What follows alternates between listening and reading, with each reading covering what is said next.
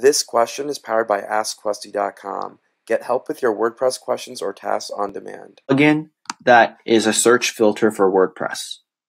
If you look over here at the live demo, there's the first demo, which shows the search filter abilities over here on the right side. And for the second demo,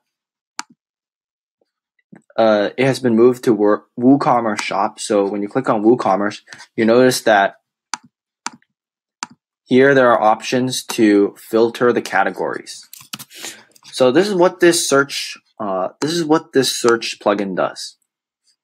So I decided to install it on WordPress. So navigate to your WordPress, make sure you're logged in, and head over to Dashboard. Then head down to Plugin, and inside of the plugins, make sure you go search for Add New and search for Search Filter. And you'll see that there's this plugin here, which you can then click Install Now and then click Activate. Head back to Plugins after the activation process is done. So if you've installed it correctly, you'll see the Search and Filter plugin here in Plugins. So click into Settings and scroll down, and you will see here it says How to Use. So this is the shortcode you use whenever you want the search and filter search to appear. So down here are the list of arguments that can be applied to this search and filter plugin. So I will copy this search and filter shortcode and head over to Pages. So wait for it to load. So here is Pages, and I've decided to add the shortcode to New Offer page.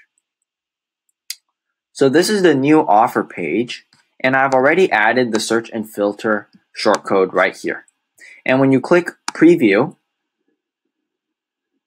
you'll notice that up here is the standard search option. So I can try that out by typing t-shirt and clicking Submit.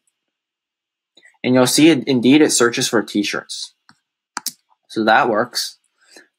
So let's look at the second option where you can search categories. Right now it searches all categories, but I can search for college and then click Submit. And here it says nothing found. So that means that there are no options that both have t-shirt and have college in them.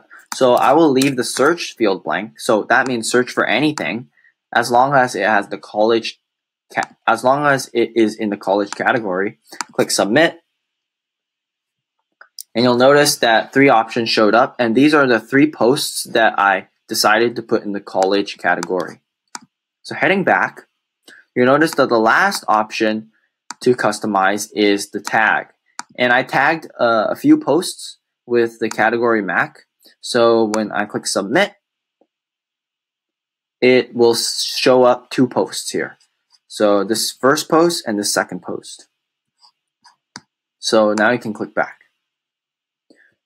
So that is how you use search and filter in WordPress.